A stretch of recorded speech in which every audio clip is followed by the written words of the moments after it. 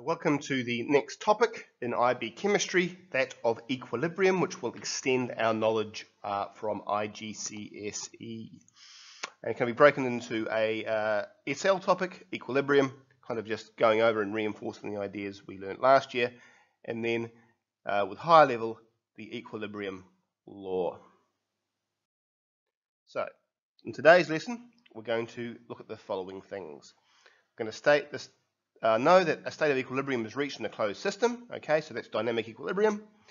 That equilibrium law is described by an equilibrium constant that is unique for a particular chemical reaction. The size of an equilibrium constant is the extent of which the reaction at equilibrium and is temperature dependent. The reaction quotient is the measure of the relative amounts of products and reactants present during the reaction at a particular point of time. Q is the equilibrium expression with non-equilibrium concentrations, and it does change with concentration, pressure, and temperature. A catalyst has no effect on equilibrium or its constant, and you should also know the characteristics of chemical and physical systems in a state of equilibrium. The three things that you should be able to do by the end of the unit are to be able to deduce the equilibrium constant expression for a particular homogeneous reaction, determine the relationship between different equilibrium constants for the same temperature at the same reaction, and apply the concept of Le Chatelier's principle. So, concentration change in a reaction.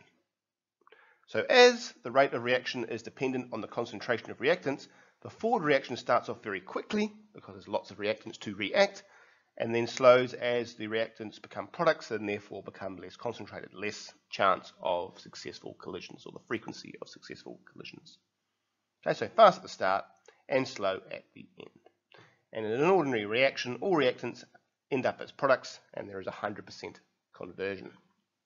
So if you look at the Haber process example, which you looked at last year, you can see that the activation energy of the forward reaction and also the activation energy of the backward reaction are larger compared to the activation energy of the forward reaction with a catalyst and the activation energy of the reverse reaction with a catalyst.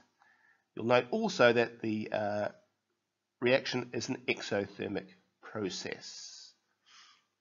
And looking at the red line, you can see that the activation energy for the overall process is going to be larger if there is no catalyst. But of course, with a catalyst, the backward and forward reactions are of the same rate, because even though the catalyst might speed up the reaction, it speeds up the reaction in both the forward and backward reaction at the same rate. So there's no effect on the equilibrium. So in terms of equilibrium reactions, initially there is no backward reaction because there are no products, but as the products begin to form, this backward reaction begins to increase in its magnitude. And provided the temperature remains constant, there will become a time when the backward and forward reactions are both equal and opposite. The reaction has therefore reached equilibrium. Okay, so the rate of formation of the products is equaling the rate of formation of the reactants from the products. So in an equilibrium reaction, not all the reactants end up as products. There is not 100% conversion of reactants into products. This, however, does not mean that the reaction is stuck somewhere in the middle, that the concentration of the reactants equals the concentration of the products. It depends on the reaction conditions and the reaction itself. And the reason before this is illustrated by the animations on the right-hand side. At the start, the reaction is fastest in the forward direction because there obviously is no products being formed. But as the reaction continues on, then you've got products forming, so the forward reaction begins to slow down as there's not as many reactants to react, and the backward reaction starts to increase because now you've got products forming. Eventually it gets to a point at equilibrium when the backward and forward reactions are equal and opposite. So the important points to note are a reversible reaction is a dynamic process. Now what does that mean? Well, it means everything might appear stationary at first sight, but the reactions are moving in both ways. Reactants are being formed into products at the same time that products are being formed into reactants. And although the position of equilibrium can be varied, this can only be done by changing certain reaction conditions. Now the image you could probably use it to illustrate this, is try to get up a down escalator. And this gives an excellent idea of a non-chemical situation involving dynamic equilibrium. Okay, so even though you're staying exactly where you are actually moving forward in a sense by trying to keep up with the down escalator. So in summary, when you've got chemical equilibrium, both the reactants and the products are present at all times. The equilibrium can be approached from either side, and the reaction is dynamic. And when we say dynamic, it means it's both moving in the forward reaction and the backward reaction. And that rate is the same. And the concentrations of reactants then, therefore, remain constant. They might not be the same on both sides, but they will remain constant. They might not even be the same. So this brings us to the equilibrium constant Kc. And equilibria can be divided into two different groups. When all reactants and products are in one phase, the equilibrium is considered homogeneous. A homogeneous equilibrium is one which all of the reactants and products are present in a single solution, and reaction between solids or solutes and liquid solutions belongs to one type of homogeneous equilibria. The chemical species involved can be molecules, ions, or mixtures of both. So an example could be you've got some ethine, okay, dissolved in some solvent, okay, then you've water being that solvent, and you add some aqueous bromine. You've then got an equilibrium with the associated alkane,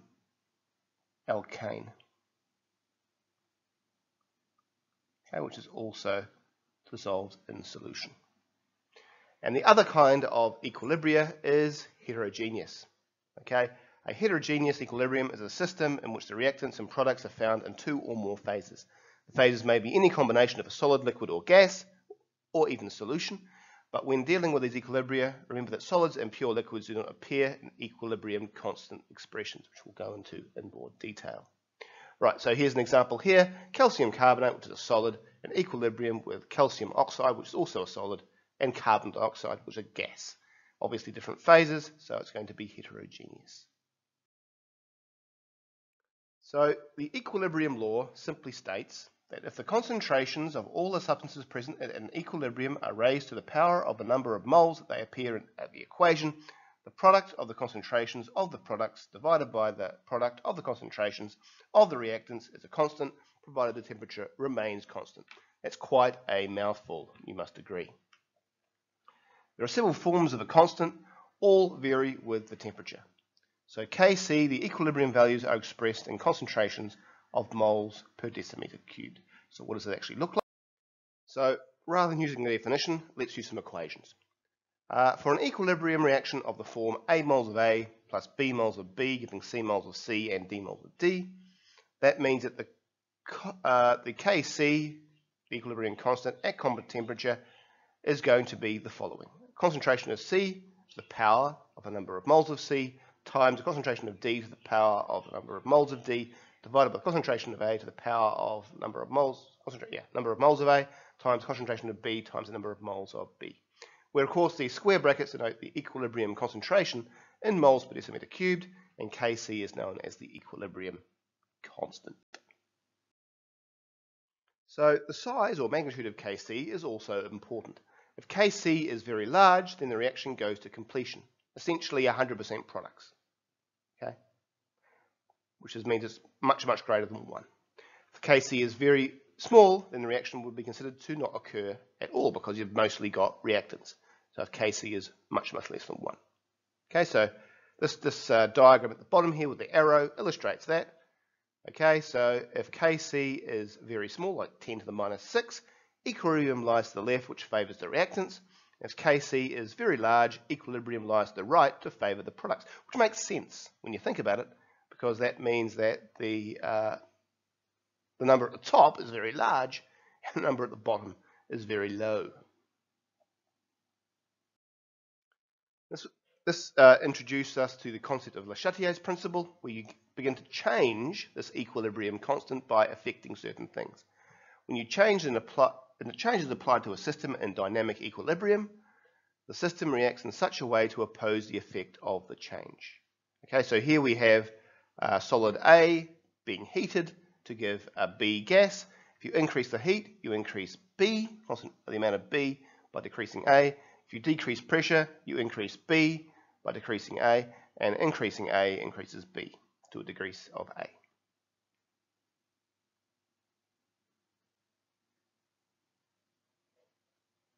So what does this look like? Well, here's a reaction, PCl5, a solid, in equilibrium with its two products, PCl3, a liquid, and chlorine gas. And what happens if, which is an endothermic process because it's positive. Okay, so what happens if we increase the concentration of the chlorine gas? Well, what's going to happen is it's going to push the reaction to the, I'll make it a little bit neater, push the reaction towards the left, okay, towards creating more reactants. And it's going to basically increase the rate of the reverse reaction until equilibrium is met again, and then it's going to start decreasing again and the forward reaction begins to kick in again. And this is exactly what we see in the graph. Okay, you can see there that the concentration of PCl5 increases, concentration of chlorine decreases, and the concentration of PCl3 decreases, as you would expect. And you can see there's a big spike in the rate of the reverse reaction in order to try and reach equilibrium again until the forward reaction begins to move again as it reaches equilibrium. And if you increase the temperature, okay, so it's an endothermic reaction, so increasing the temperature should favor the right hand side, okay, and again that means that you'll end up reducing the concentration of PCl5, which is exactly what we see, and the concentration of the products PCl3 and chlorine should increase, and again the forward reaction begins to speed up in relation to the backward reaction until equilibrium is reached again, which is exactly what we see from the graphs. So factors that affect the position of the equilibrium, the first one is temperature. So temperature is the only thing that can change the value of the equilibrium constant. So the equilibrium constant is dependent on the temperature. If the temperature changes, then the equilibrium constant will be different. Altering the temperature affects both the rate of the forward and backward reactions and alters these rates to different extents. Therefore, the Kc will be different. The equilibrium thus moves, producing a new equilibrium constant, and the direction of the movement depends on the sign of the enthalpy change. So we saw that in the last example. Okay, it was an endothermic reaction, and an increase in temperature moves things to the right. If it's an exothermic reaction, of course, delta H is negative. An increase in temperature will move the reaction to the left, okay, favoring the reactants, and a decrease in temperature will move to the right to favor the products. And as we just said, an endothermic, positive delta H, an increase in temperature will move it to face for more products, as we saw, and a decrease in temperature will move it to the left to favor more reactants. So let's predict the effect of a temperature increase on the equilibrium position of the following reactions. Okay, so hydrogen gas plus carbon dioxide given carbon monoxide and water, its delta H is positive 40. So that's going to be an endothermic process. If you increase the temperature, it's going to move to the right hand side. Okay, it's going to favor the products. As opposed to sulfur dioxide and oxygen, making sulfur trioxide, important component of acid rain development in clouds. That is a very exothermic process, believe me, oh boy, making sulfuric acid. So if you increase the temperature on that, then it's going to go the other way. It's going to favor formation of sulfur dioxide and oxygen. So another factor affecting the position of equilibrium, or does it, is catalysts. Catalysts work by providing an alternative reaction pathway involving a lower activation energy, as we saw in the last unit. Okay, but they do not affect the equilibrium constant, because obviously they're going to affect the forward and backward rate in the same way. So in terms of factors affecting the position of equilibrium, if you increase the concentration, it shifts to the opposite side. and the equilibrium constant does not change. You decrease concentration, it shifts to that side. Again, the equilibrium constant does not change. Increasing pressure and decreasing pressure will favour the side with, increasing pressure will favour the one with least moles. Decreasing pressure will favour the one with most moles. Again, equilibrium constant does not change. The only thing that changes the equilibrium constant is the increase or decrease of temperature. If you increase temperature, it shifts to the endothermic direction. If you decrease temperature, it's going to shift in the exothermic direction. And finally, as we just discussed in the previous slide, there's actually no effect on the equilibrium because it's basically changing the rate of both the forward and back reaction in the same way. So there's no change in Kc. So as an extra, why does pressure shift the equilibrium in a reaction but not an equilibrium constant? So let's look at the Born-Haber process where nitrogen plus 3 moles of hydrogen give 2 moles of ammonia. That is, of course, the equilibrium constant expression. And the concentration of gas can be determined by the pressure of all the particles acting as a unit. So we can use partial pressures. So the partial pressure of A, P subscript A, is going to be equal to the mole fraction of A times the total pressure of the entire system, or PA equals XA times P. So we end up from the equilibrium expression developing the following formula, where the mole fraction of A, ammonia, squared, divided by the mole fraction of nitrogen times the mole fraction of hydrogen cubed times the partial pressure of hydrogen squared. So if we plug those numbers in, you can see that at 10 atmospheres, the mole fraction is going to be 0.15 of nitrogen, 0.45 of hydrogen, and of course ammonia will be 0.4. If you increase temperature 300 atmospheres, you can see there's less nitrogen and less hydrogen, and it's going to favour forming more ammonia, which makes sense because that means because there's 3 moles on one side, the reactant side, and only 2 moles on the product side. However, if we plug the numbers in to the equilibrium constant, you can see that for 10 atmospheres, the equilibrium constant is about 0.12, and at 300 atmospheres, it's going to be equal to 0.15.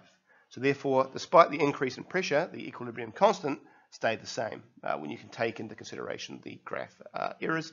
And even though the equilibrium shifted dramatically to the right, okay, there's a doubling of the amount of ammonia. Okay, the equilibrium constant itself stayed pretty constant. So again, the Haber process, an exothermic process making ammonia. The conditions are high pressure, 300 to 200 atmospheres, a high temperature, 450 degrees Celsius, and catalyst being iron. So this is basically a combination of the two topics that we've just done, or 2 units, equilibrium and kinetic theory. Okay, so equilibrium theory favors low temperatures because it's an exothermic reaction, so that way you get higher yield. Also favors high pressure because you've got 4 moles of reactants, 2 moles of product. It's going to favor the side with the least number of moles, the ammonia, the product side. However, kinetic theory favors high temperatures because you get greater average energy, more frequent successful collisions. Okay. Higher pressure also favors frequent collisions for gaseous molecules, and a catalyst lowers the activation energy. Okay, so there's an energy consideration there. So in terms of the process, there's actually a compromise between kinetic and equilibrium theories. A low yield in a shorter time basically is what happens if you follow the equilibrium theory, or you've got a high yield over a longer time, which is, I guess, a combination of kinetic theory and equilibrium theory. So the conditions that are actually used in the Haber process are a compromise between these 2 theories, with the catalyst enabling a rate to be kept up even at lower temperatures. And this is the Born-Haber process there. Okay, so temperature and pressure of the reaction vessel can be controlled. A mixture of ammonia condenses here. The ammonia can be removed, so again that's probably favoring equilibrium theory because you're removing the reactants. It means it's going to favor creating more reactants, and the